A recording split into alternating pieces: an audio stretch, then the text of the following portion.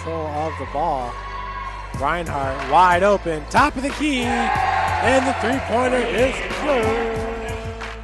I thought we played really good defense, especially our defense in the second half was really good. And offensively, I thought we did a great job moving the ball. We got the ball inside, and Brooke and Kai played really well inside. And, our guards, I think shot over 50% from three, so we were really hard to guard. When we had the inside-outside game going on, it makes us, pretty hard to beat. So like I said, it was probably our defense and our just ball movement and our, just balance. Again, the Knights with 17 team fouls, St. Francis with 12.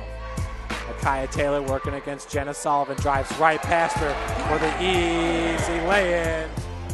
We really got to be able to guard them. I mean, they're a great offensive team. They got a lot of girls that can score, very talented, very deep. And we're going to have to keep them out of the lane, not give them any open looks. And we're going to have to play better offensively. We didn't play very well offensively there. We got good shots. I think we missed over 20 shots from 5 to 6 feet from the basket. We got to be able to finish inside. And we've got to knock down some shots like we've been doing lately. I mean, our guard has really been shooting the ball well, so they just got to keep shooting well.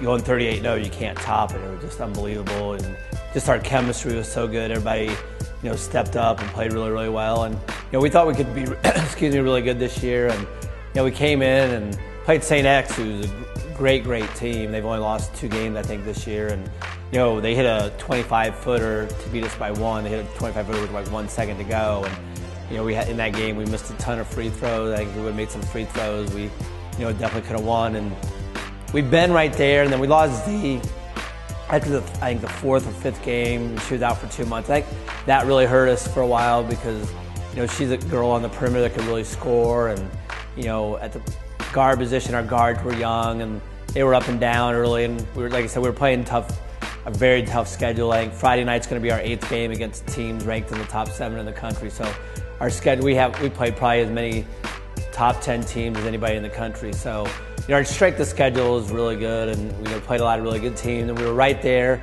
We just couldn't make that play. I don't know, we just didn't really have, like last year we had Janelle and Skylar. They could, those leaders that could step up and make a big play. Or, Jessica had some good moments last year. Kaylin went out to nationals, was able with that big shot, and we were kind of looking for that girl to do it. And we were right there, but we hadn't really peaked yet. And some of the girls from last year hadn't played as well.